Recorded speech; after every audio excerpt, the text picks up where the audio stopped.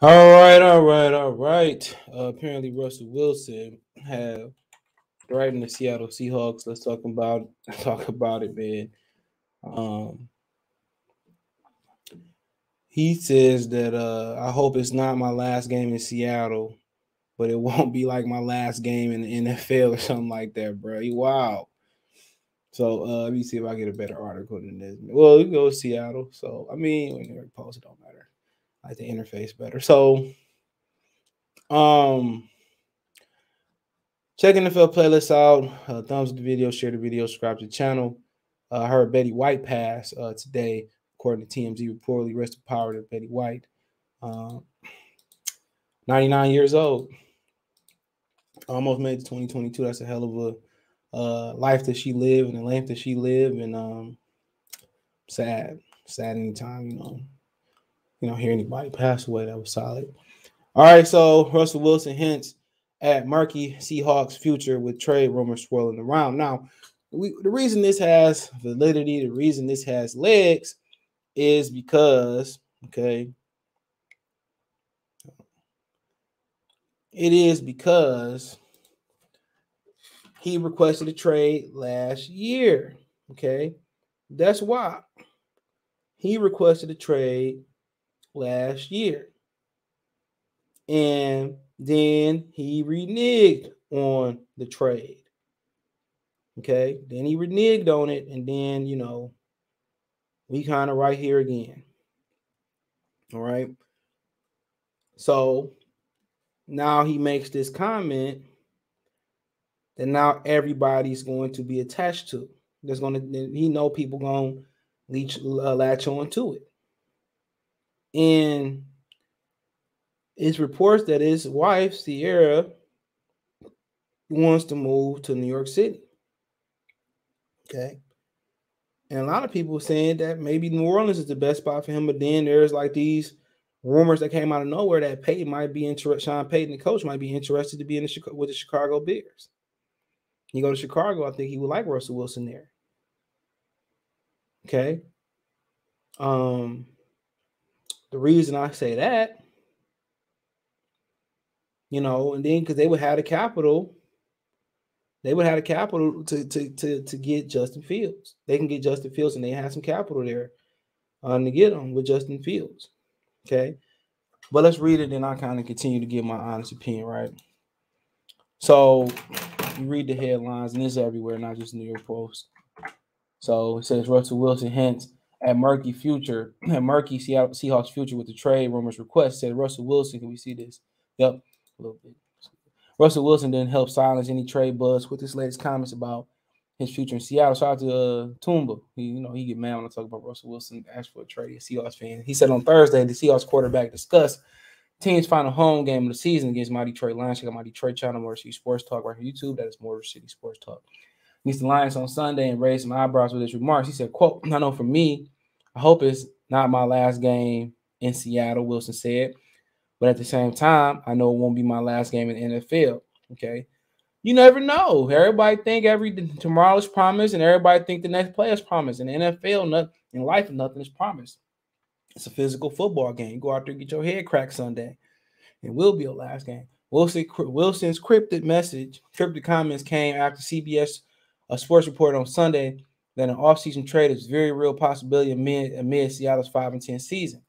In 2019, Wilson signed a 4-year, $140 million extension, which includes a no trade clause, which he's under contract for 2 more seasons and $51 million. A report earlier this month listed the Giants as one of the teams Wilson will be willing to waive that clause for a potential deal. The Giants quarterback situation in limbo with Daniel Jones dealing with a neck injury and questions lingering about his viability as a franchise quarterback. And then they don't have any money in neither. Wilson on Thursday was also asked about whether or not he still believes he can win 3 Super Bowls in Seattle, which he noted that was the goal. He said, quote, I hope so, said Wilson, who led the Seahawks to their lone Super Bowl in 2014. Obviously, we can't do it not being in the playoffs right now, but I think most importantly, it takes a lot of effort. It takes a lot of things. It takes a lot of pieces. And I think that we have a good amount of those pieces. A lot of them, it's been a tough season. So as well, too, man, And Michael Vick made a great comment on what is it? I'm an athlete, I think it is. With Chad Johnson. And he said that when you take all that money, yeah, I'm an athlete. He said when you take all that money, because one of the dudes up there questioned Russell Wilson and said that he's not that good. He said when you take all that money, he said, it hurts the resource that you could put around. He said every year in Atlanta, I had to restructure, keep restructuring. And people don't understand. I understand, you get the money, but Tom Brady, he was an anomaly. He took less money to stay in New England, and that's why he was able to continue to win Super Bowls in New England. He trusted the process. He trusted Bill Belichick, and Belichick knew when to get rid of these dudes and when to keep these dudes, and he knew how to salvage guys, and and with Tom Brady giving a huge amount of that money back, and his wife is richer than him, so they're not hurting for money. With him giving a huge amount of that money back, they was able to keep pieces around him. And Russell Wilson, remember, that deal came down to his personal deadline. And he asked for that contract, and now you want more pieces around you. You got to know your audience. Historically, Seattle has drafted well and found guys in the mid and late rounds. Cam Chancellor, Richard Sherman, Bobby Wagner. He was able to find these guys second and beyond. But you look at Seattle drafting history recently, it ain't been really good. So I'll take this money, I restructured a couple times, but I know Pete probably going to find some good players. DK Metcalf, Tyler Lockett. None of these guys, I think, was first-round picks. Earl Thomas was a first-round pick, but they have not done well at drafting these guys of late. So, they don't believe in drafting no offensive linemen early, right?